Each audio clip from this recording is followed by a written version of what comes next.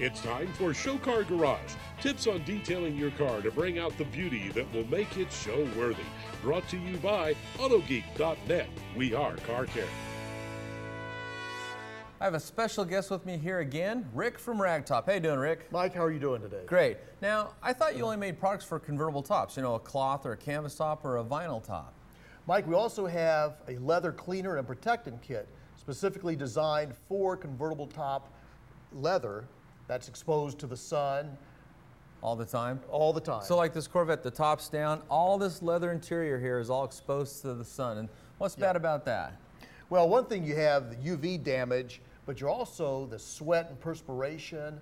Sometimes if you're wearing suntan lotion, all that builds up on the leather. Okay, anywhere your skin touches. Good point. Okay, so I wear a lot of shorts. So if I'm wearing my shorts and I'm sitting in there, I have the back of my legs are sweating and it's contaminating the seat there. Yes, and you want to remove that, because if you don't, that's what hardens, becomes salt, and that's what cracks your leather. Okay, I know also if you're leaving sweat and salt down there, that attracts dirt. So you want to get that cleaned off there so it doesn't attract and start to build up on you. Exactly. So what do we have here then? We got a leather cleaner? Well, you got a leather cleaner and a leather protectant. Fine leathers today in the automobiles, the manufacturers do not want you to put oil on those seats. So we've designed a water-based product that actually dries. Can I just spray this on here? Yeah, just spray and wipe.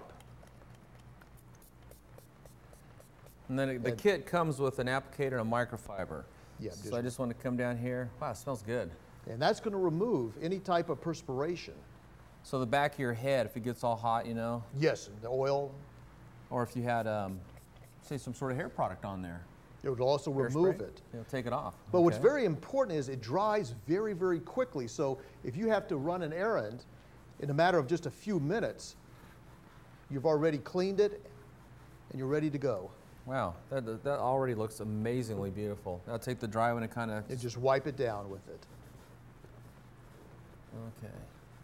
That looks much better. So then what's the next step? Mike, when it's dry, the main thing that you want to do with leather is that you need to seal it, especially all the stitching that you have exposed to the elements. Sure.